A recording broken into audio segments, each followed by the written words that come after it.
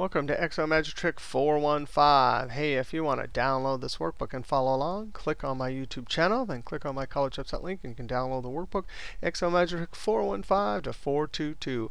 Hey, in this trick here, we have a survey from a psychological class, and you got to fill in for each question an X.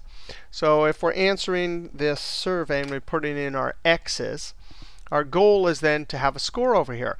Well, for this column, the score is 4 for if they answer question number 1 in that column. If they answer question number 2 in this column with an X here, then they need to get that 2 and come over and put a 2 here. So we get 4 and then 2, and then we need a total at the bottom.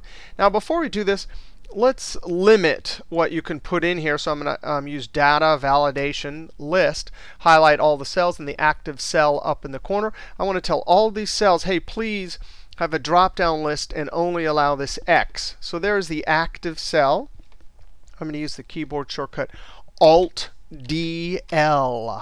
Data validation is under Data, Ribbon, or Menu. What do we want settings? We want to allow a list. And then what is our source? Hey, this right here. That's it. Click OK. So now we have a drop-down. So as we go through and answer this, we can use that drop down. I'm just going to fill these in so we have this. Oops. Now we also could get tricky and add some conditional formatting. So every time they added an X, it turned to color. Same thing.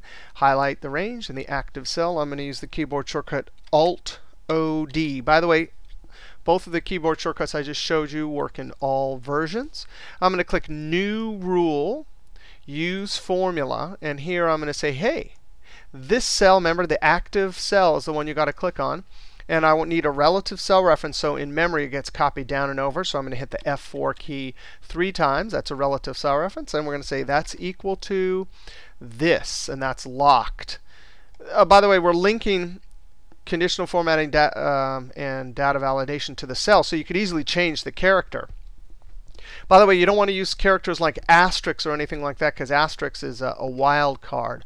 So there it is. That's a true-false formula. I'm going to click on this. I'm going to add some fill, whatever fill we want. Red. Font color, a light font color. Click OK, click OK, click OK. So now we have the setup we want. We'll answer this one over here.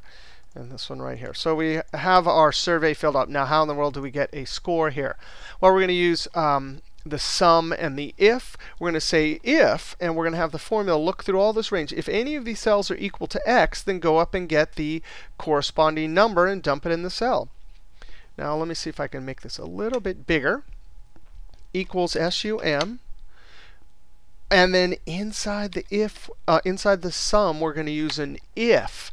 It needs a logical test, and then we need to say what to put in the cell. Now, what's our logical test? It's going to be a relative cell reference, the 5 cells to our left. Anytime that's equal to, and now we want to go up and get our X. Remember, this is the 3rd time we're linking our formulas to this cell. If we change that cell, then all of the formulas will automatically update. When we copy this down, we need it locked. So I'm going to hit the F4 key twice to lock it in front of the number reference. So when we copy down across the numbers, it's locked. That is the true-false test. And by the way, we're going to get a true, false, false, false, false. Here we would get a false, false, true, false, false, comma, and the value of true. Well, same thing, except for relative cell references here. We want these up here, and these need to be locked. So I'll hit the F4 key twice. That's it. We don't need to put anything for false, because it'll just put the word false, and some function will ignore that. So I'm closing parentheses on the if. And notice the screen tip is polite. I close parentheses on that and Control-Shift-Enter. Oh, wait a second. What if I just hit Enter? Value error. This is an array formula. Since the if function is expecting a single logical test and we're giving it a bunch of trues and falses, you have to hold Control-Shift and tap Enter. You're telling Excel this is an array formula. And now I can copy this down. Copy this down to there. And then I can come here and use the sum function, Alt equals. It guessed right, so I'm going to hit Enter. Now, let's check this last formula and see if we got it right. I'm going to click here and hit F2. Notice the blue one is relative cell references just fine, and the purple one is up there, and the green one is still locked up there. So there we have it. I'm going to click Escape. But wait a second. What if we go like this? Someone accidentally fills out the survey incorrectly, and there's two. Now, the conditional formatting helps us. We should immediately say, oh, there's two reds, forget it. But we want something in our formula over here to tell us, forget it, that's not going to work. You need to adjust this particular question. So I'm going to come up to the first cell, hit F2. And how about, what's the condition we're going to get when we need an error, some sort of message?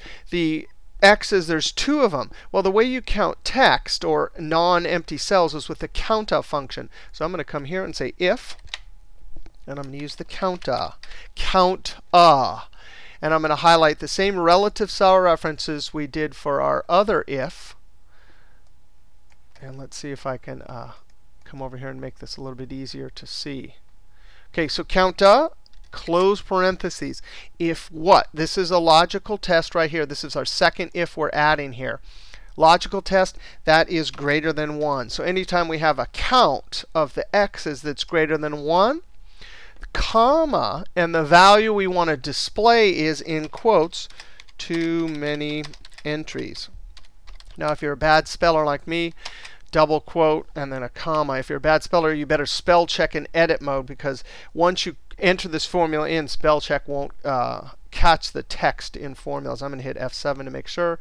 I'm going to say ignore. OK. Now, we have our formula. And let's see, we just added an if to the beginning. By the way, that's the whole first formula we put in that worked just fine when we didn't have two x's. But that's the thing that's going to come up if value is false, which means there's less than, or there's one or fewer. So what do we want? We have to close off this if by with that false value we've already entered there with a close parentheses. I see that the parenthesis is black, so I know I'm done. Control Shift and Enter. I'm going to click and drag it down. So now we have what we want.